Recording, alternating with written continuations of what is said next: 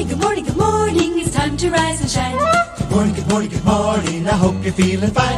The sun is just above the hill. Another day for us to fill with all the things we love to do. Oh, can't you hear? It's calling you. Doodle-doo, doodle-doo, doodle-doo. Good morning, good morning, good morning. It's time to rise and shine. Hey, good afternoon. Making a salad. On my cucumber salad, but I added lettuce. And then yesterday, okay, so last night Russ is like, oh, what are we gonna have for supper? Which is his clue, which happens pretty much every day, of I don't want to cook supper. What are you gonna make me? Kind of thing. Not really. That sounds bad the way I said it, but you, hold on.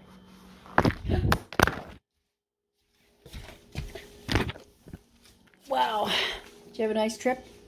See you next fall. I'm just trying to get a piece of paper so I can clean this up. Is that better? Yes. Anyway, what I was saying is that Russ was like, I'm not a big cucumber guy. So like I said, I wouldn't have bought the cucumbers or made a big cucumber salad if he wasn't a big cucumber guy. I didn't know that. Like, there was a lot of cucumber for just me to eat. Anywho, I'm like, okay, we can make a salad. He's like, I'm not a big cucumber guy. I'm like, a regular salad with the iceberg lettuce or whatever. And he's like, we'll see. I'm like, well, you could put some chicken in the oven or something. He's like, oh, I'll think about that. And I'm like, sitting there, I'm like, okay. So I got up, I put the chicken on the stove in a pan, cookie sheet. I started to preheat the oven. And he's like, oh, you're making chicken? Thank you, dear. I guess he was going to do it. I'm sure he was. So I'm like, yep. And while he was standing there, the oven went off and was preheated. So he put the chicken in the oven after seasoning it with ranch seasoning. Because I wasn't going to season it or anything. I was just going to make chicken. And then you can do it. I'm like, I'm just going to cook the chicken. And then whatever you do with it after that is up to you. Anyway, we had like 2 huge pieces of chicken and then 2 regular pieces that I put on. Because they were stuck together. So I put them on the cookie sheet. And so yesterday I ate the little piece of chicken, like this size. This other piece that I had is like this, so I cut it up. I have a whole bowl here. That's what I'm doing. The whole bowl of the chicken, ranch seasoned chicken. Put it in my salad just like this. I don't think my pieces are small enough. This one's definitely not. Look at that size. Some chicken in my salad. Very delicious.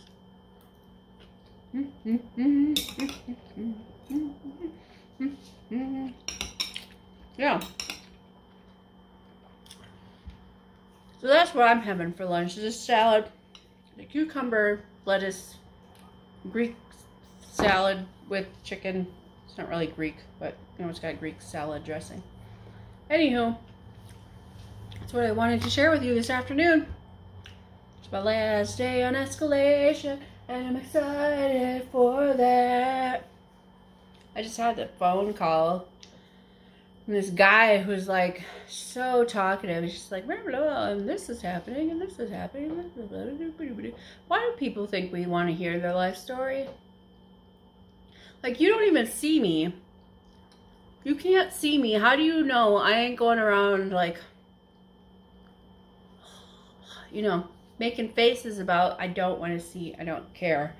I don't want to hear your life story. I don't need to hear it. I really don't need to hear it.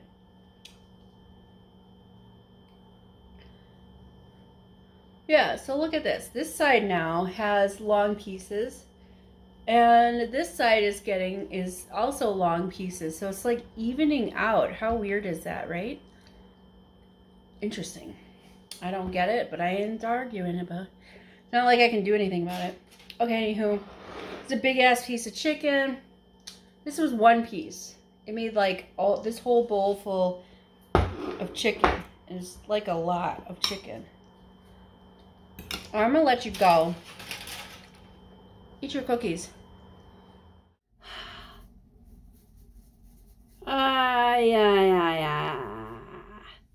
Okay, let's get this hair wet.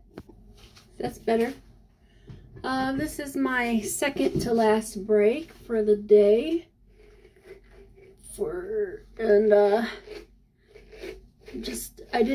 Obviously I didn't do my hair at lunch, so I'm doing it now. For lunch, you saw, all I did was eat the salad. I didn't go on a walk because I wanted to have time to enjoy my salad, enjoy my food.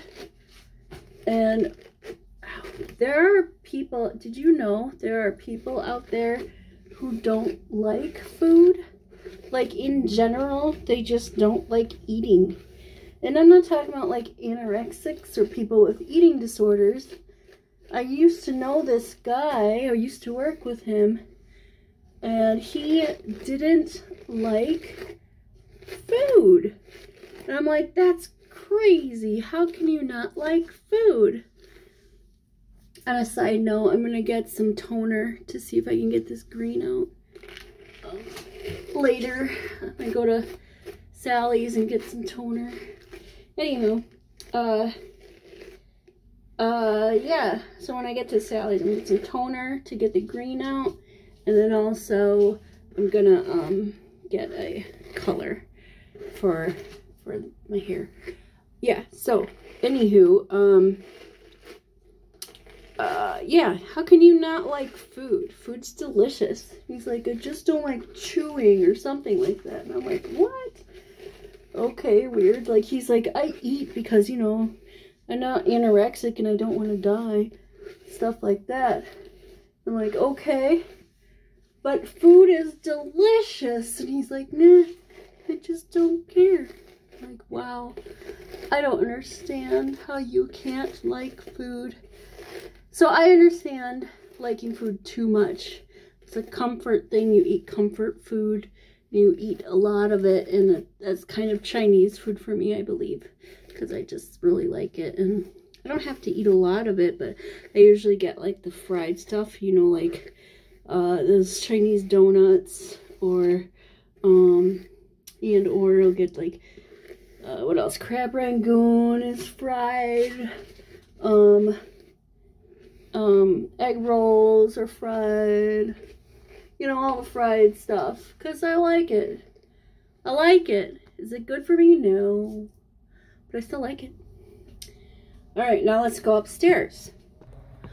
So you know that new, it's not new, you know that thing, Noom. You know the Noom? They're like, changing your relationship with food. I know, and because I've been one of them. I've been a person, probably still am, one of those people that find comfort in food, and we were taught to eat everything on your plate, and even if you were full, they're like, you gotta finish it because there's starving children in Africa, or, you know, whatever. So they would tell you, and but there's also starving children in the United States, so it doesn't really have to be in Africa. But in any case, we were told, finish everything on your plate. So you were forced to eat. You were forced to overeat because your parents didn't want to deal with leftovers, you know? And I'm like, okay. This was ingrained in my brain as a child. So while I'm growing up, I'm like, well, I can't waste the food and I don't have a container to put it in. So I would just eat everything. I would just eat it on my plate. Well, naturally, you can see what happens because of that. Now, I've had the gastric sleeve surgery, so I cannot physically eat that much unless I want to sit there for the next 2 hours being uncomfortable. Now, here's also a thing. Even though I don't eat that much anymore, I still have feelings that I need to finish what's on my plate. But Noom is supposed to like teach you that, you know, and change your behavior, change your thinking of your relationship with food. That's their whole thing. Change your relationship with food. And I'm just sitting here like I could do that on my own somehow, right? Maybe I need to go to therapy for that. I don't know. But Noom costs too much, so I'm not gonna do Noom. But if I had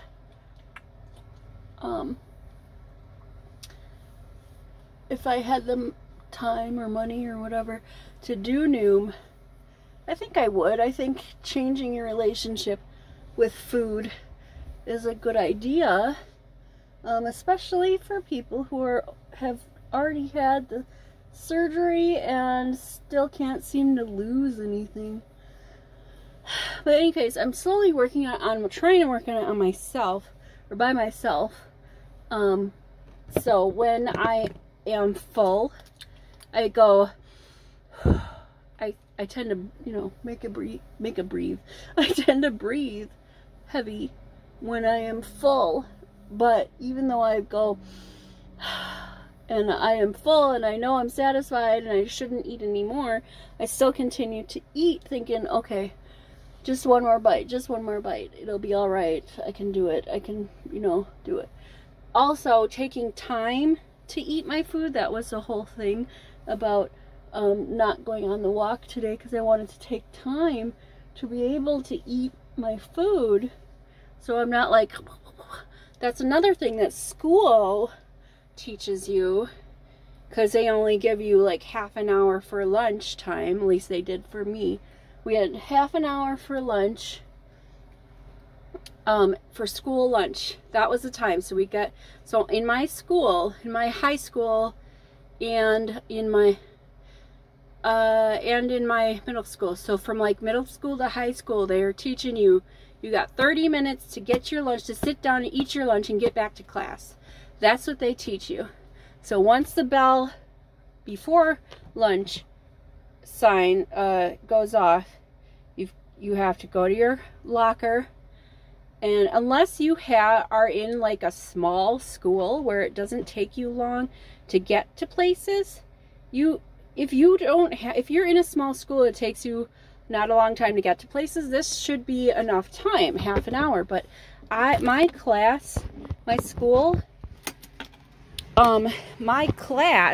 had over 300 people in it. My graduating class had over 300 people in it. Oh, I just forgot my glasses. Where did I put them downstairs? Yeah, anyway. So, you know, you get your bell your bell goes off. Then it used to be a bell.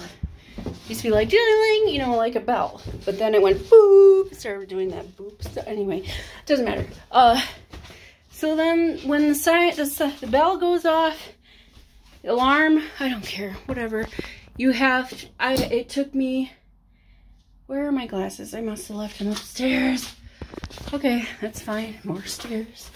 Hi, kitty. I have to go back upstairs. Okay.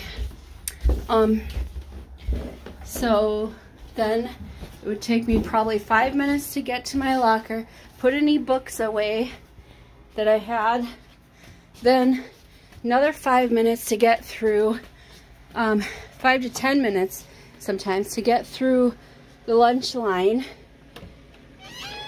and find a place to sit to eat your food. Then, so that's 15 minutes. Where are my glasses? Oh, you know what? I bet I left them. You know what? I think I left them on my desk.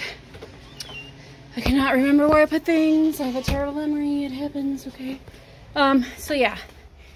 So then you've got 15 minutes from your 30, taken from your 30 minutes. So now you have only 15 minutes left to eat your food, and then take that. Actually, it's really only 10 minutes that you have to eat your food, because you've got to take 5 minutes to go back to your locker, grab whatever books you need, and then get to your class.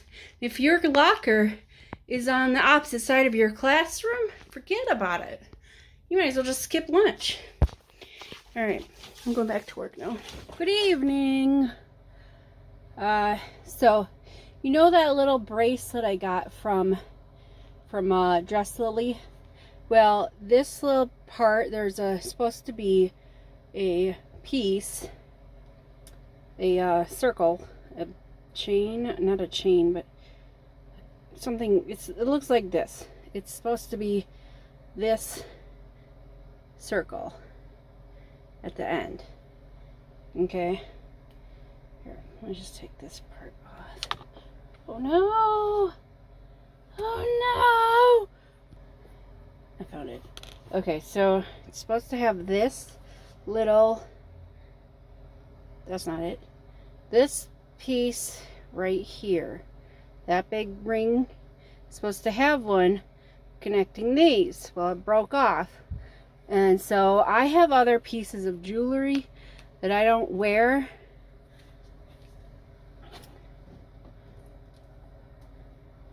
Like right there. And I don't wear jewelry much. So I'm gonna see if I can find something. I'm thinking like this. Whoa. So like I bought this for, I think I wore it at my wedding, I'm not even sure. But it has these, which are not a circle, but I think it would be big enough, possibly. Let me compare. Where'd it go? So, looking at this circle, not big enough. Okay. What about this necklace? Come here, you. This pendant thing has this. I know this is too thick. That's what she said. Yeah, that's definitely too thick around compared to this one here. See, this one's smaller, narrower. So that one won't fit around. Alright. So not that one. What else do I got? This one definitely not. There's no loop. Anyway, I really should glue this. So there's a story behind this necklace. It's actually pieces left of, it used to be like full beaded up the chain, not this chain, but a rope or whatever, and I was wearing it. My mom got it for me. It has this like heart with a moon or something. And my mom got it for me, and I was wearing it during school. This is back in high school. And I was putting a band uniform on. And while I was doing that, I did this with the collar, and it broke. All the beads went everywhere, which this is all I could save. This is all I could save. Mom apparently said it was expensive. I did not know that. This definitely does not have anything. This is a cuff. It's like a big, put it on your wrist cuff. It's a big old cuff. Forgot how to, oh yeah. And you put it on, you put this rod in here, like that. You have a big old cuff that you wear on your wrist for no reason. Big old metal camouflage cuff. I was supporting local, okay? I was supporting a friend that makes these things. These chain. Oh, Jake, nabbit. Ah! It's like chainmail or whatever. No, or whatever it is, chainmail. Okay, what else do I got? Well, this one I haven't worn since like high school. It has this thing I got, actually, that's a lie. I wore this before. This thing I got from Alaska. This pendant part. And then it didn't have anything to go on it. And then I had like this for no reason. Oh, okay, so this might work. Because it has, oh, this thing is broke. That's why I don't wear it. This like hook piece is broke. It has the loop. And I think it'll work. Let's see. Gotta compare sizes. You know how they do. It sounds like somebody has walked into my home. So that's not a cool thing for me. I don't like that sound. Because I should be alone right now. Okay. I think, yeah. Looking at it, I think yes. Okay. Let me go make sure I'm not being robbed. So, I come downstairs and I know I shut this door. The door was open and the cat was standing there. I don't know if she did that. I thought I shut the door good. Maybe I just didn't. Were you in there? Because I don't know where you were. All right, kitty. Come on. So, yeah, the door was open. That was creepy. Right, so I guess, like, ghosts? I don't know.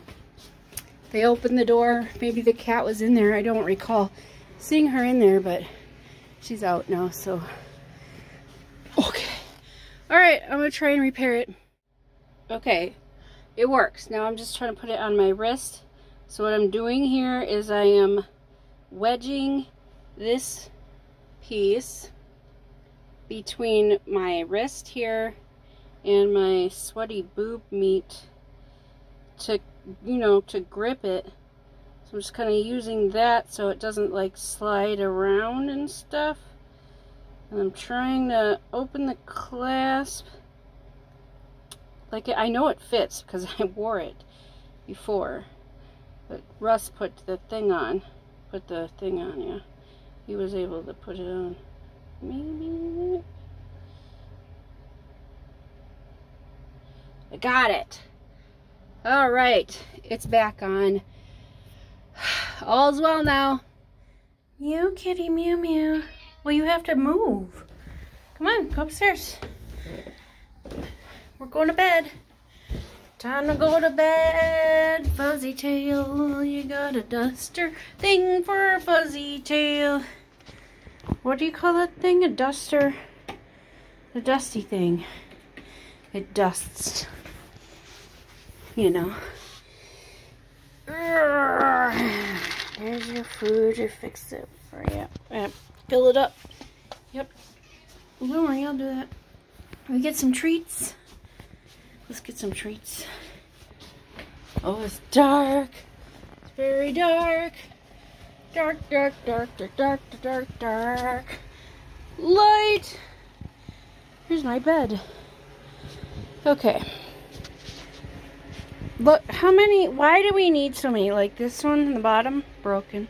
It's not completely broken, but the handle broken. This one in the middle, that blue one, really broken. This one on top, just small. With that one, you can see broken handle. Look at, why do we need all these? It's like we're slobs or something. Hi, kitty. You ready for your? Okay, hold on. I got your treats. Yeah, I got your treats. Time for treats, kitty. Lick your foot, yes. Okay.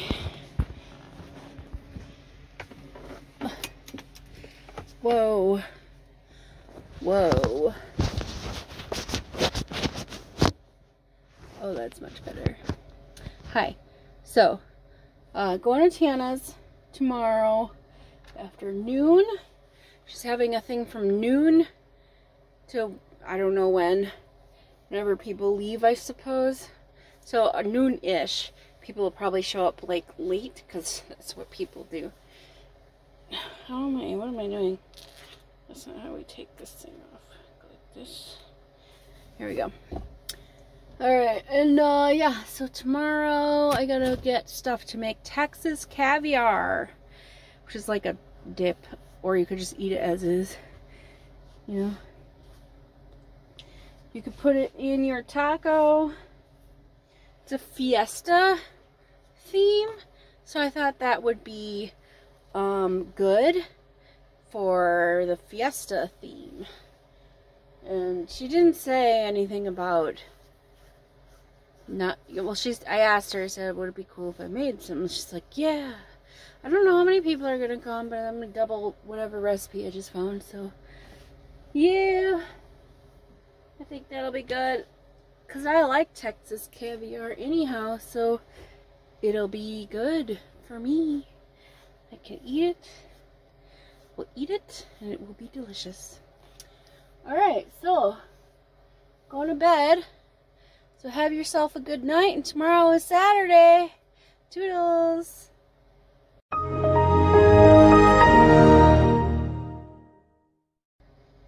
P.S. I just found a sticker on my butt.